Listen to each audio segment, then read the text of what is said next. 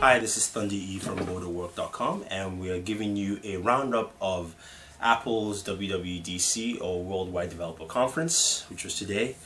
Bunch of announcements. They announced a new line of MacBook Airs, MacBook Pros, and also iOS6. So let's go through the hardware announcements quickly. Today, they announced a refresh of the MacBook Air. It's an Ivy Bridged MacBook Air, so it has a new Ivy Bridge processor. Graphics card, it runs the Intel HD 4000, so if you're expecting Kepler chips in there or the AMD chips, sorry about that. Will come with SSD storage and up to 8 GB of RAM, and the price starts at $999 and up to $1,099. So that's the new range of the MacBook Airs. Comes with USB 3.0 on there, and they also announced the MacBook Pro. And the new Pro actually is basically a developer's dream, if you will, in terms of hardware. It's got the new Retina display, so resolution is beyond 1080p. It's actually 280 by 1800. It's got a quad-core i7 processor in there. You can have up to 768 gigabytes of SSD storage, up to 16 gigabytes of RAM. It starts at $2199. For the 256 gigabyte SSD option with 8 gigs of RAM, and then it goes up from there on.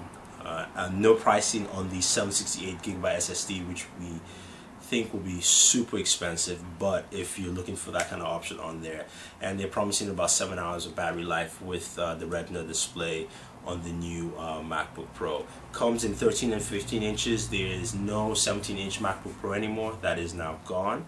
Apple has decided to take that away, but this is the new line of MacBook Pros. They also announced the new AirPort Express, which now has dual band Wi-Fi. So Apple's finally caught up with the rest of the industry, who have a lot of dual band Wi-Fi routers. So like you say with the AirPort Express, so you do have dual band channels, one for video, and as well as one is a regular 2.4 gigahertz and the 5 gigahertz for Wi-Fi. I mean for video streaming. It starts at $999 asking price. Styled the same way. It's got a one USB port at the back, and that's pretty much it. So now let's get into iOS 6.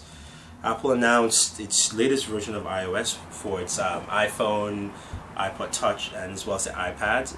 The iOS 6 has a bunch of new functionalities, including Facebook and Twitter integration. So they finally actually come up and join the industry, the likes of Android and Windows Phone, where you have full Facebook integration into your contacts with your Twitter as well as your Facebook account. So your iPhone now has that full integration all the way through, and your contact list, and so your Facebook contacts can be synced and linked to your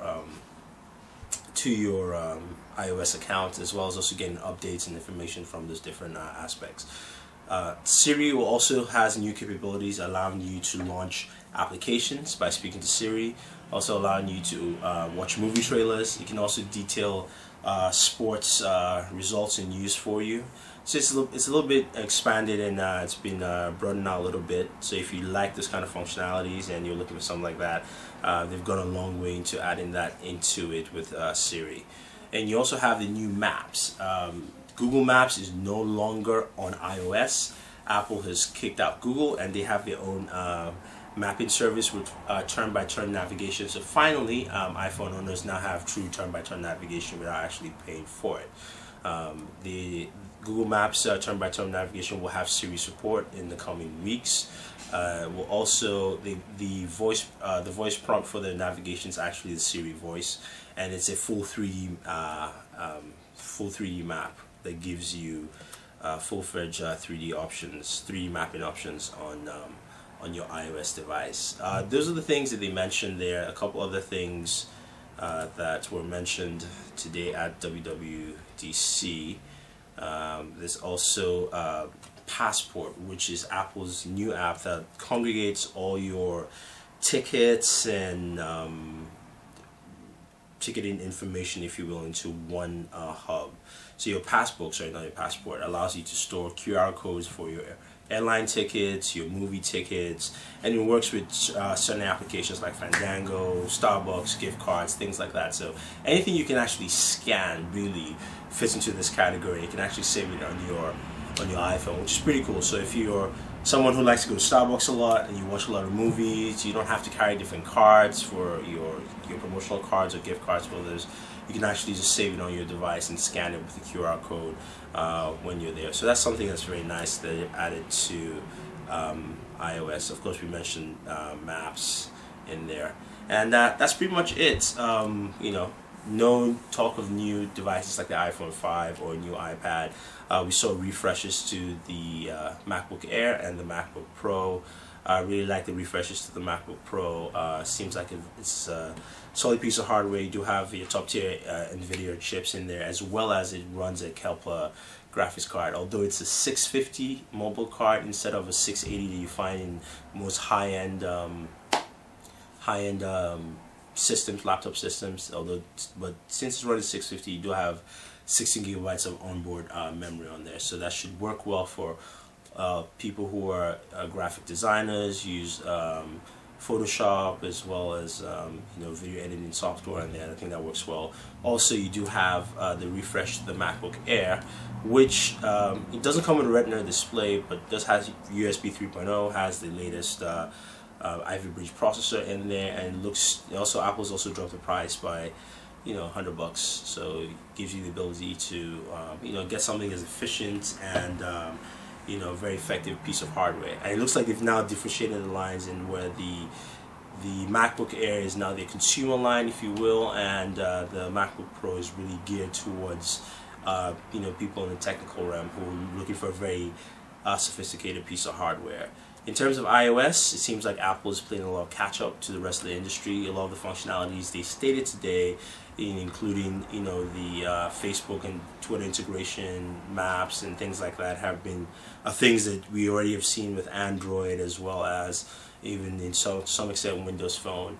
Some of the capabilities, like the ability to ignore calls on your iOS device, is something that has been there for the longest time. So not much in terms of innovation, but a lot of catch up and just a lot of refining the system. And you know, we'll see more of that when, of course, when the iPhone 5 launches. But iOS 6 will be available June 23rd. Right now, the beta is available to developers, so you can check it out if you are a developer. But it will be available June 23rd for download. And oh, one more thing: Update to Safari was announced. It takes advantage of the Retina display. I think it's called Mountain Lion Pro. I could be wrong. I'll write that down for you guys in the description. Upgrade fee is $19.99, similar to what Apple has done with most of the upgrades anyway, so it's about $20. And that's available now. The MacBook Pro is available now for order, as well as the MacBook Air, and also the Airport Express. So that's pretty much it. If you guys have any questions, let us know. Don't forget to subscribe to all our pages on Twitter, Facebook, YouTube, Pinterest, Empire Avenue, the works. We have all the links for you guys down below. So this is Thunder E saying thank you, and always enjoy entertainment.